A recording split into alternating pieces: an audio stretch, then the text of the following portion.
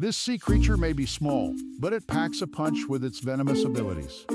Meet the blue glaucus, also known as blue sea dragon. It is a small creature, growing up to 1.2 inches, and has a distinctive blue coloration with white spots and long, blue-tipped tentacles. The blue glaucus is often mistaken for a jellyfish because of its blue color and its habit of floating on the surface of the ocean. However, it is actually a type of sea slug. Like other sea slug species, the blue glaucus isn't venomous by itself. When feeding on its preferred prey, such as the Portuguese man-o'-war, the blue glaucus stores their stinging cells in its own tissue. This makes itself venomous to potential predators, and its striking coloration serves as a warning. Their venom can remain active even after they die. Picking one up may result in a painful sting and symptoms similar to those of its prey. These include nausea, vomiting, and pain.